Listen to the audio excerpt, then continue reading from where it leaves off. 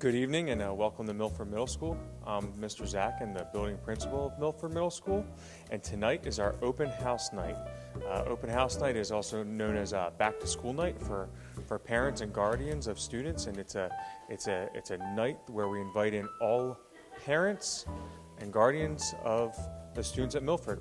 They will spend time going through the student's schedule and meeting and greeting every teacher.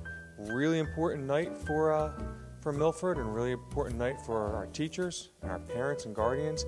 Great opportunity for our students to have their parents, guardians develop relationships with their teachers. We spend a lot of time together, and it's important that they get to know each other, they work together, and we further develop a partnership so that we can be as successful as possible in supporting all students being as successful as possible. Really looking forward to a great night. Thanks for being here.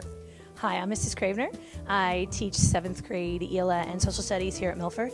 Tonight's back to school night, and one of the reasons why back to school night's important is because it allows parents to see what their children are experiencing every day, from walking in the halls to seeing who their teachers are and some of the things that they're expected. It probably helps clarify for parents the stories that kids are saying and the real truth of what's really going on.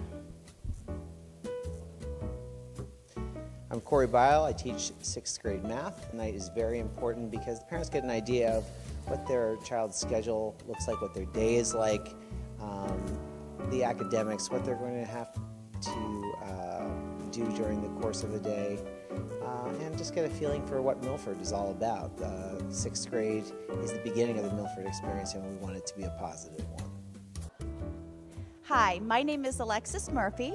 I have 2 children here at Milford Middle School, one in 6th grade and one in 7th grade.